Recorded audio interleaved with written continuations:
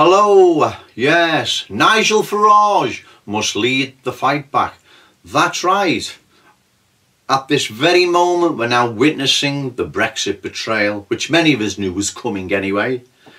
But even more shameful, with the so-called Brexiteers, her cabinet, who caved in under the threat of having to walk miles to the nearest train station, phoning a cab because their official cars were going to be taken from them forthwith. As soon as they disagreed with Theresa May, the cars with the official cars were going to be taken from them.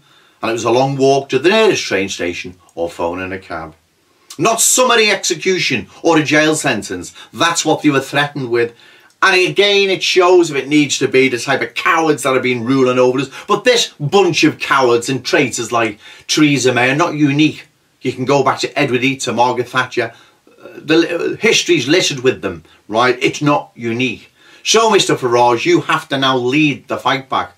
Let's rally 1 million people on the streets of London and let's show them we're not going to roll over. We're not going to tolerate this. We want Brexit delivered. What 17.4 million people voted for. We can't allow these traitors and swines and cowards to get away with what they're doing, right? We were riding high with Brexit. We were pulling our country out of the European Union, but it looks as if it's getting dragged back in now. We're fighting for our very survival here. Trust me, we are. Because the EU has bigger plans, and eventually it's to dissolve what borders are left.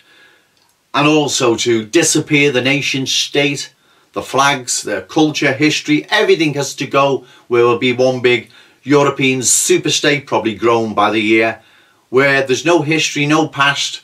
There's just a brave new world, catchwords such as diversity and multiculturalism. Or what's the EU motto? United in diversity. Well, that's our future, and it's the death of Britain as we know it. So there has to be a fight back, Nigel Farage, and you have to lead it, right? Also, where the Brexit percentages were high around the country, when the chance arises, we need to field parliamentary candidates there.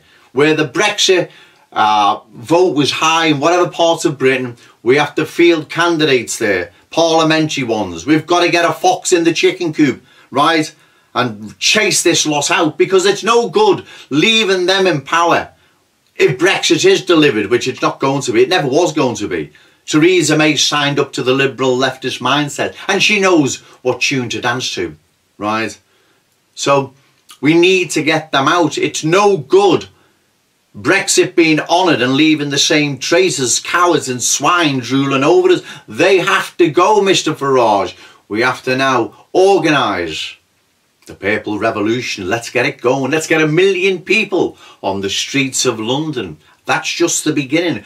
Just don't forget, you see how cowardly these people are. And their position is very precarious. We can topple this government. We can get them out, right, with the right planning, the right leadership and a bit of balls and some guts, right, which they don't have. We do. Because if we don't, we're going to be finished.